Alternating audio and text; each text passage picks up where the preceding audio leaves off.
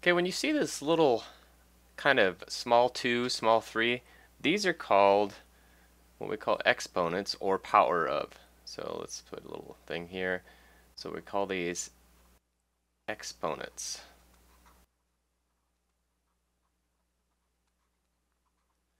And we call this the base. So all this means is that how many you're gonna think of how many times you're gonna multiply this number 2 times itself. So if it's what they call 2 squared or 2 to the power of 2, okay, we also call this power of. So we say 2 times 2. That's all that means, equals 4. So 2 to the power of 2 equals 4. Same thing for 2 to the power of 3. We go 2 times 2 times 2. So 2 times 2 is 4, we know, just up here.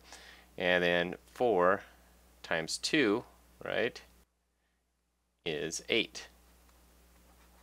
So 2 to the power of 3 equals 8. Same thing with 3. 3 to the power of 3 just means 3 times 3 is 9 times another 3.